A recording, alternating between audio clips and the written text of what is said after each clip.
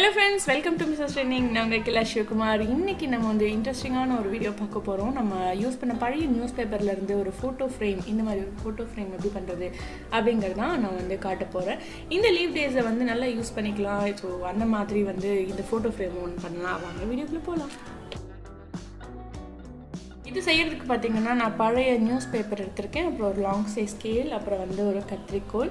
என்கிட்ட சின்ன கத்திரிக்கோல் இல்லை, ஸோ பெருசு எடுத்திருக்கேன். அப்புறம் வந்து ரீஃபில், நம்மளோட பென்னில் இருக்கும் இல்லையா, அந்த ரீஃபில் எடுத்திருக்கேன். அதுக்கப்புறம் பார்த்தீங்க அப்படின்னா வந்து ப்ரெஷ்ஷு, அதுக்கப்புறம் இந்த பெயிண்ட் எல்லாருக்குமே தெரிஞ்சிருக்கும். 10 ரூபி to 20 ரூபி தான் இந்த பெயிண்ட். இது வந்து வாட்டர் கலர். அதுக்கப்புறம் பார்த்தீங்கன்னா ஒரு கம். இதுதான் வந்து நம்ம வச்சு இன்னைக்கு வந்து இது பண்ண போகிறோம்.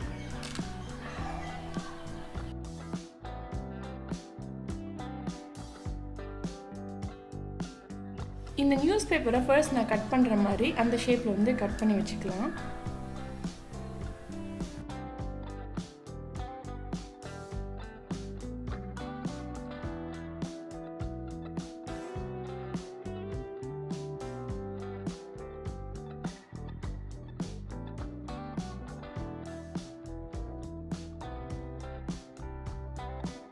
கட் பண்ணி வச்சுருக்கேன் நான். ஸோ அப்போ தான் நமக்கு ரோல் பண்ணால் ரொம்ப பெருசாகவும் இல்லாமல் சின்னதாகவும் இல்லாமல் கரெக்டாக இருக்கும்.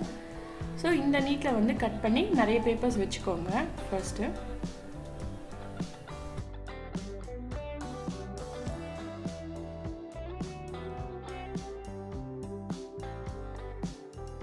இந்த நியூஸ் பேப்பர் எண்டில் இந்த மாதிரி ரீஃபில் வச்சு இந்த மாதிரி ரோல் பண்ணிகிட்டே வாங்க.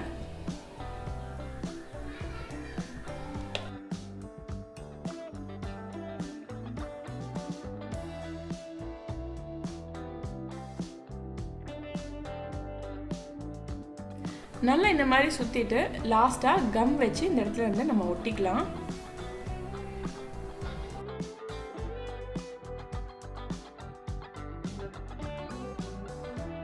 நான் இந்த மாதிரி எவ்வளோ செஞ்சு வச்சுருக்கேன் பாருங்கள். ஃபர்ஸ்ட் இந்த மாதிரி நிறைய செஞ்சு எடுத்து வச்சுக்கலாம். இது வந்து ஒன்று ஒரு ஷேப்பில் ஹைட்டில் இருக்கும். ஸோ அதுக்கப்புறமா நம்ம ஹைட் வச்சு அதை கட் பண்ணிக்கலாம் லாஸ்ட்டாக.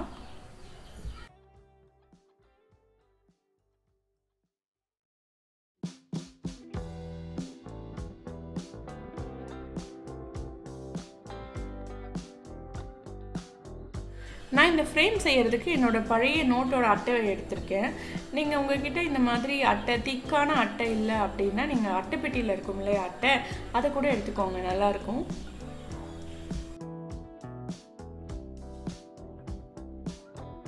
நீங்கள் வந்து கலர் பண்ணணும் அப்படின்னாலும் பண்ணிக்கலாம், அப்படி இல்லைனாலும் இந்த மாதிரி பேப்பர் வச்சு பேஸ்ட் பண்ணிக்கலாம். நான் வந்து இந்த ஒயிட் பேப்பர் தான் வச்சு பேஸ்ட் பண்ண போகிறேன்.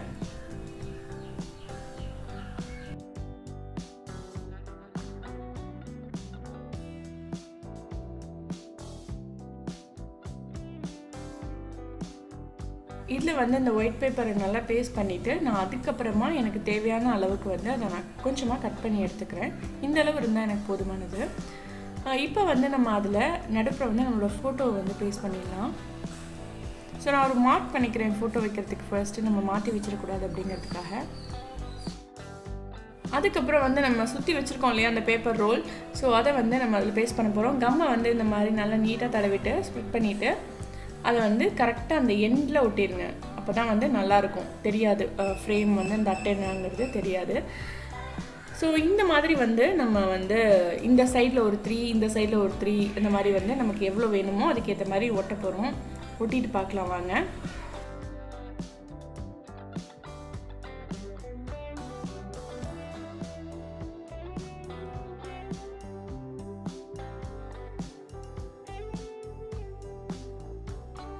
இந்த மாதிரி வந்து நான் வந்து 2 பக்கமும் ஃபர்ஸ்ட் ஒட்டிட்டேன். அதுக்கப்புறம் சைடில் ஒட்டணும்.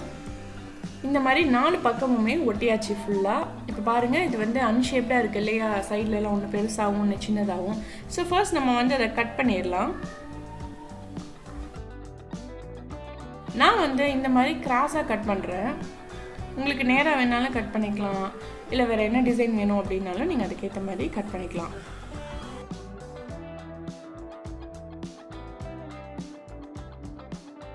இந்த மாதிரி நம்ம 4 பக்கமுமே கட் பண்ணி எடுத்து வச்சுக்கலாம் ஃபர்ஸ்ட்டு.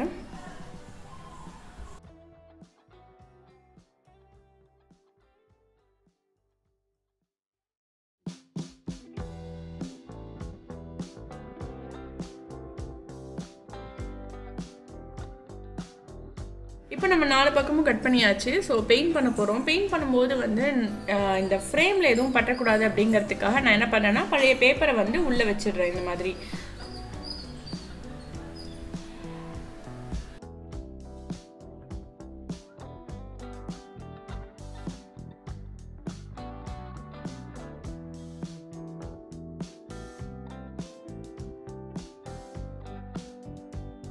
உள்ளே வச்சுட்டு நீங்கள் பெயிண்ட் பண்ணுங்கள். ஸோ நான் இதுக்கு வந்து பிளாக் கலர் எடுத்துக்கலான்னு இருக்கேன் ஃப்ரேம்க்கு. ஸோ வந்து ஃபுல் அண்ட் ஃபுல் பிளாக் அடிச்சிடலாம் அப்படின்னு சொல்லிட்டு பெயிண்ட் பண்ணிவிட்டு பார்க்கலாம் வாங்க.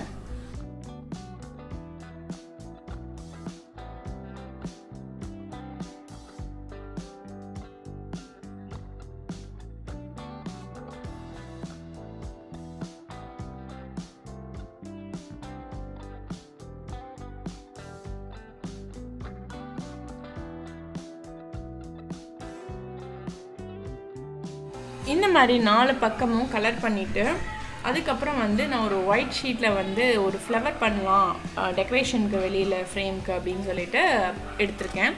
ஸோ நான் கட் பண்ணுற மாதிரி கட் பண்ணிக்கோங்க ஃபர்ஸ்ட்.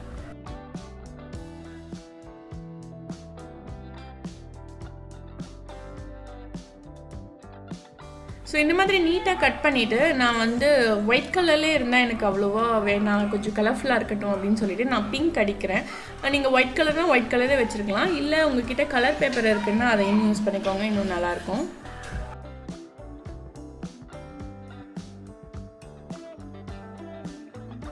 ஸோ ஃபுல்லாக பெயிண்ட் பண்ணிவிட்டு நான் என்ன பண்ண போகிறேன்னா இது ரெண்டையும் சேர்த்து ஒட்ட போகிறேன். ஸோ என்ன பண்ணுறேன்னா ஒரு சைடில் எட்ஜில் வந்து ஃபுல்லாக கம் வச்சு இதை வந்து 2 பக்கமும் இப்படி மடக்கி ஒட்டிட போகிறேன்.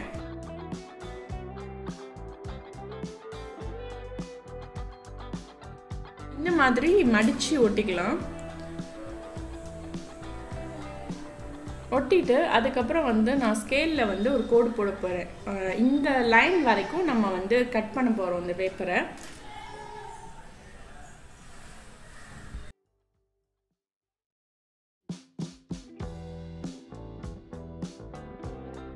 கரெக்டாக கட் பண்ணிக்கோங்க. உங்கள்கிட்ட சின்ன சிசர் இருந்தால் யூஸ் பண்ணிக்கோங்க, இந்த மாதிரி பெருசு யூஸ் பண்ணாதீங்க, உங்களுக்கே அளவு தெரியாமல் எக்ஸ்ட்ரா கட் பண்ணிடுவீங்க.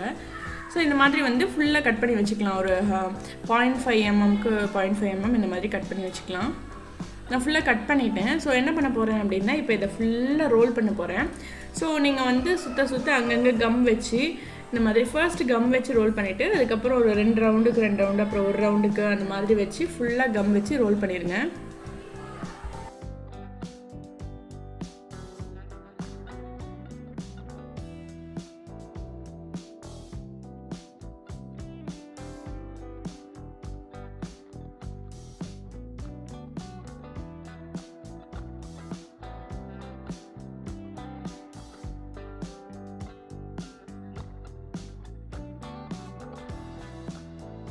மாதிரி வந்து ஃபுல்லாக ரோல் பண்ணதுக்கப்புறம் நம்ம கட் பண்ணி வச்சுருக்கோம் இல்லையா, அதை ஃபுல்லாக இந்த மாதிரி விரித்து விடுங்க.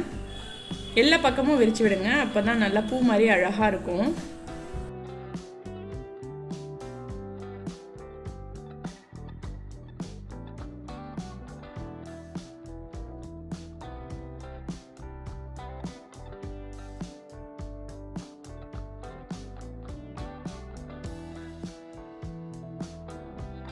இப்போ முடிஞ்சிருச்சு. அப்போ அடியில் பார்த்தீங்கன்னா கொஞ்சம் பேப்பர் வந்து பெருசாக இருக்கும்.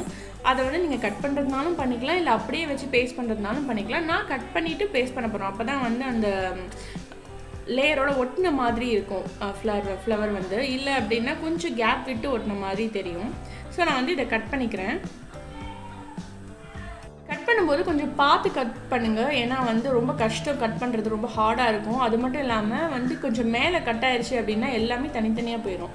அதுக்கப்புறம் பார்த்தீங்கன்னா ஸோ நடுப்புற வைக்கிறதுக்கு அந்த பிங்க் பூவில் வந்து நடுப்புற வைக்கிறதுக்கு ஒரு குட்டியாக ஒரு பட் மாதிரி பண்ணலாம் அப்படின்னு சொல்லிட்டு இந்த சைஸில் நான் பேப்பர் எடுத்திருக்கேன், ஒயிட் பேப்பர் தான். ஸோ அதையும் வந்து இந்த மாதிரி எட்ஜில் வந்து நம்ம சுற்றிக்கலாம். பேப்பர் சுற்றணும் இல்லையா, அதே மாதிரி. இது எல்லாமே நீங்கள் ஒயிட் பேப்பரில் தான் பண்ணணும் அப்படின்லாம் கிடையாது, நியூஸ் பேப்பர்லேயும் பண்ணி கலர் பண்ணிக்கலாம். என்கிட்ட ஒயிட் பேப்பர் இருந்ததுனால அந்த இதுக்கு மட்டும் ஒயிட் பேப்பர் நான் யூஸ் பண்ணிக்கிறேன். ஸோ திரும்ப வந்து அதே மாதிரி இதை வந்து நம்ம ரோல் பண்ண போகிறோம். இப்போ வந்து இந்த மாதிரி ரோல் பண்ணிக்கிட்டோம் அப்படின்னா நடுப்புற வந்து ரவுண்டாக ஒரு பட் மாதிரி கிடச்சிரும், அழகாக இருக்கும் அது வைக்க.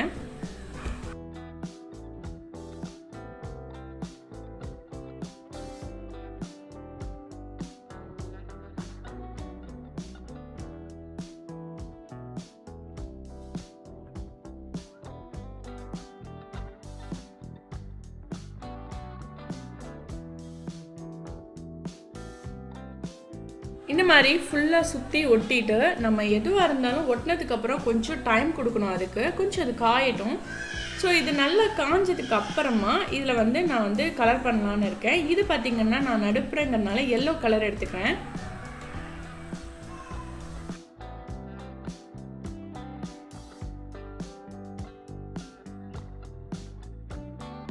இப்போ எல்லாமே ரெடி ஆகிடுச்சு.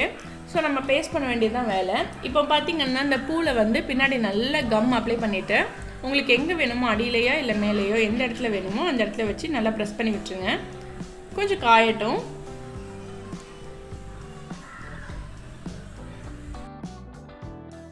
அதுக்கு மேலே இந்த எல்லோ கலரில் குட்டியாக பண்ணியிருக்கோம் இல்லையா, அதையும் இதில் வச்சு இந்த மாதிரி பேஸ்ட் பண்ணிடுங்க.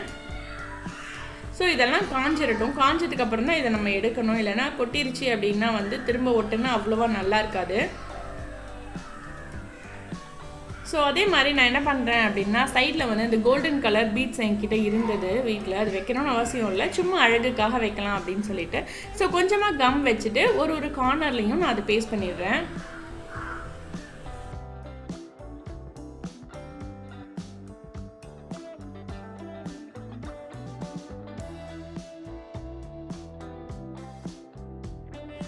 ஃப்ரேம் ரெடி ஆகிடுச்சு. இதை வந்து நீங்கள் வந்து டபுள் டேப் போட்டு பின்னாடி ஒட்டி அப்படியே செவத்தில் ஒட்டிக்கலாம். அப்படி இல்லைன்னாலும் வந்து ஹேங்கிங் சிஸ்டம் மாதிரி பண்ணி அதை அப்படியே மாட்டிக்கலாம்.